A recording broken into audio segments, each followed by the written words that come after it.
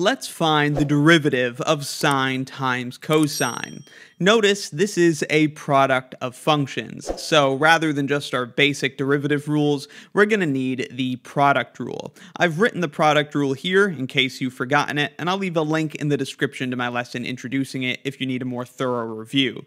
The derivative of a product of functions, f of x times g of x, is f prime times g plus g prime times f. Since multiplication is commutative, it doesn't actually matter which one of these functions we call f and which we call g, but let's follow convention and call the function on the left f, and we'll call the function on the right g. Then what is f prime? Well, f prime is the derivative of sine, which is cosine, and don't forget it's cosine of x. We then need to multiply that by g of x. G of x in this case is cosine, so it's cosine of x times cosine of x. Then we need to add, and don't forget it's addition. Some people screw it up and sometimes do multiplication or any number of other things.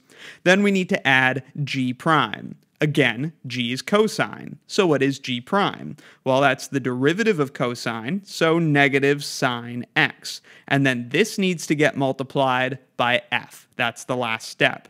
F, we already said, is sine x, so we just multiply this by sine x. We can, of course, do a little bit of simplification here. Cosine x times cosine x is cosine squared x, and then sine x times sine x is sine squared x. It's also negative, so let's just write minus sine squared x. And if you know your trig identities, the Pythagorean identity doesn't apply here because they're not being added, but there is another identity that does. Cosine squared of x minus sine squared of x is actually equal to cosine of 2x. So that's probably the best way we could write our answer. Thanks for watching. Let me know in the comments if you have any questions. Link in the description to some more calculus exercises.